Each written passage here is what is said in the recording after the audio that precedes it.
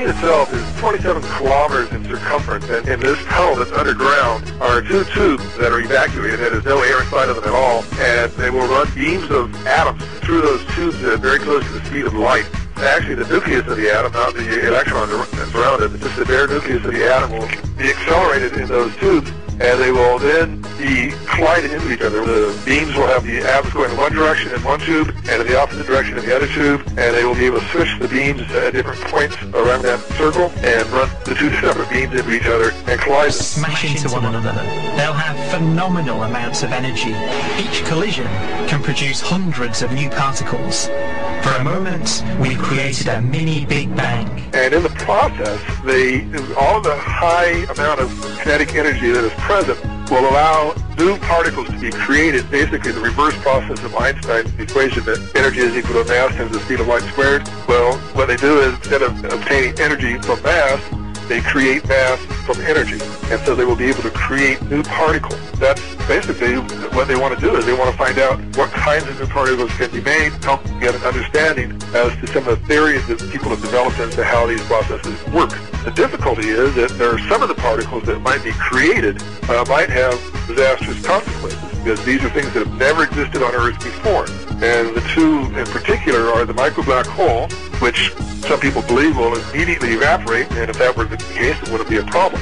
But if it doesn't evaporate, and there are some people who believe it won't, then it could be a problem. And the other particle to be created is estrangement. Now, all of the atoms of our solar system are made from protons and neutrons, which are made out of up quarks and down quarks. Everything is made of up quarks and down quarks only. The collider will be manufacturing a third kind of quark from the energy called a strange quark. And some of the theory shows that if you create enough strange quarks, along with the up quarks and down quarks that are present, that they can recombine into a new kind of atom that's never been existent on Earth previously, and that's called a strange atom, or a strangelet, and that roughly equal numbers of up, down, and strange quarks. And the reason it's believed that this could come into existence is because it's more stable than the most stable kinds of atoms we normally have. The most stable kinds of atoms are around iron-56. That's why there's so much iron in our planet. It's the end product of a star that is undergoing fusion. The light atoms fuse and become heavier and heavier and heavier until they become the most stable kind, which is iron. Heavier than that, they are less stable, and they tend to fission or split apart. So iron is our most stable normal atom. A strangelet would be far more stable than an iron atom. So it's believed that a strangelet could start fusing with all the normal atoms that make up our planet and ourselves and all the plants and animals, convert our planet into one large strange atom. These will be the highest energy collisions we've ever made. It's led some to wonder if we know what we're doing. Any day now, the Large Hadron Collider is going to be turned on. It is 17 miles in circumference. It is the largest machine of science ever built. You could put Manhattan inside the Large Hadron Collider. That's how big it is. 10 billion euros for this fantastic machine. In principle, it could create mini black holes, but it's not going to eat up the Earth for several reasons.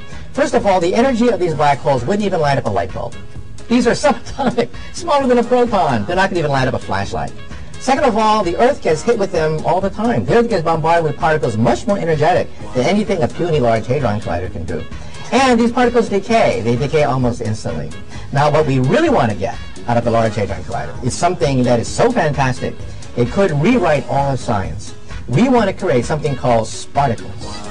Super particles that represent the next set of vibrations of the superstring. One of the wildest speculations is that the LHC will be capable of creating black holes that will devour the Earth. You maniac, you're going to destroy the planet. It's what everybody wants to know about because it's such a cool idea, right? I mean, here we have LHC. It's looking at the universe at the earliest times. What if it could make black holes? Wow, two interesting things happening at the same time. Personally speaking, I think it's incredibly unlikely. I mean, so unlikely as to the point that I don't think there's any way they can be made. I mean, don't forget, people take this very seriously. When there was this theory that came out that we could make black holes, CERN took it so seriously that they made this special sort of risk assessment, you know, really just to make sure that there wasn't going to be anything untoward happening. No one need worry. Nobody knows how long it would take. It would not happen in a few minutes or a few hours. It would take literally years to decades, centuries, millennia. We don't really know how long because nobody's ever observed the process before. We have estimates. The estimates range from a few years to a few trillions of years. Even if black holes do show up, they will not destroy the Earth.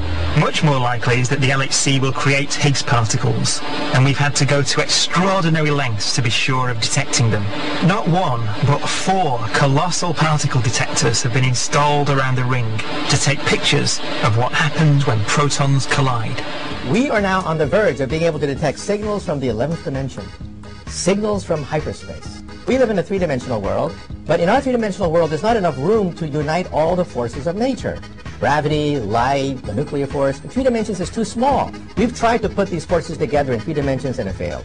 But in 11 dimensions, these forces just melt together into one beautiful, gorgeous theory that would allow us to, quote, read the mind of God.